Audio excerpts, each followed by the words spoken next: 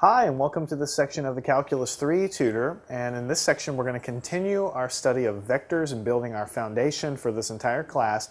And in this section, we're going to talk about the cross product of vector multiplication, so to speak. So just to review where we've been, we've talked about the concept of a vector. We've learned how to calculate the length of a vector based on its components, just using the distance formula and calculating the length of the magnitude of that vector. Okay. We've talked about the dot product, which is one of the two ways to, quote, multiply vectors together, okay?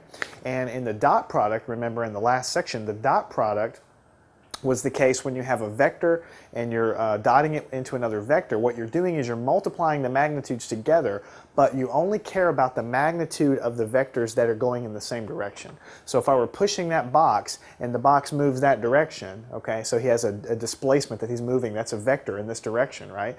And if I'm pushing at him on an angle, the only thing that matters, if you're talking about the concept of work, for instance, force dotted with distance, the only thing that matters is the force acting in the direction of motion. The force going up and down doesn't matter at all, and the dot product is the math tool, so to speak, to get us the result we want. In this section, we're going to do something similarly, but you'll see it's a little bit different. In this section, the cross product we're going to define is going to be the vector, quote, multiplication, or the vector operation. When you take one vector and cross it into another vector, we're going to write it down and show you with pictures, but what's going on here is when you have two vectors that are crossed together, what you care about in the result is not the component of the vector in the direction of the other vector. You care about the component of the vector exactly perpendicular to that vector, okay? So it's almost like an analog, okay? For the dot product, when you dot two vectors, you care about the component of the vectors that go in the same direction. That's what you care about.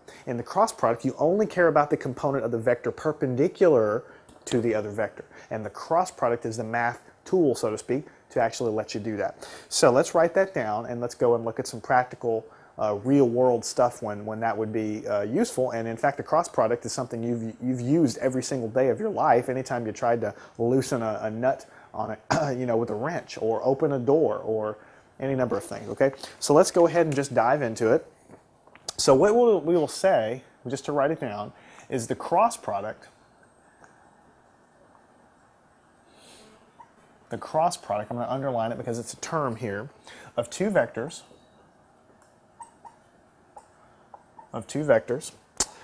returns a vector.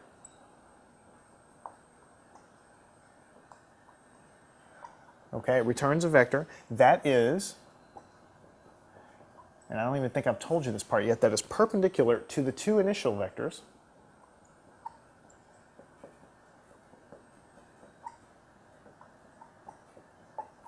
To the two initial vectors according to the right-hand rule.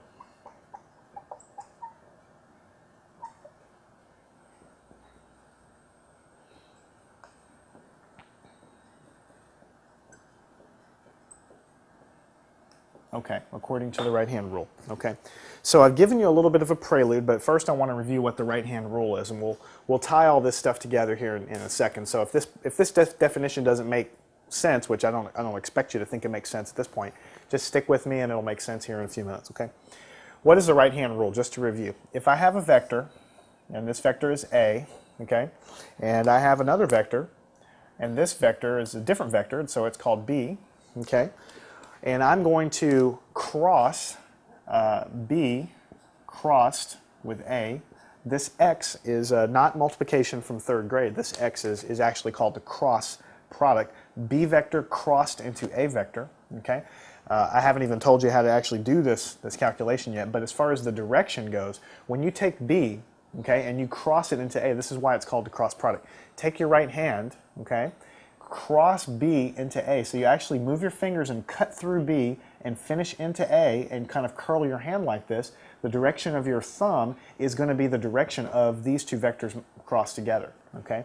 So this operation, B crossed into A, returns a vector. That's what it says. It returns a vector that is perpendicular to the two initial vectors, according to the right-hand rule. So if I have B and I'm crossing it into A, I take my fingers, I cross it in, and I gain a third vector. And that third vector, in this case, comes straight out of the board, okay? And so that third vector, which is the answer to this cross product, it is perpendicular to the two initial vectors because when I cross it, you see, any vector coming out of the board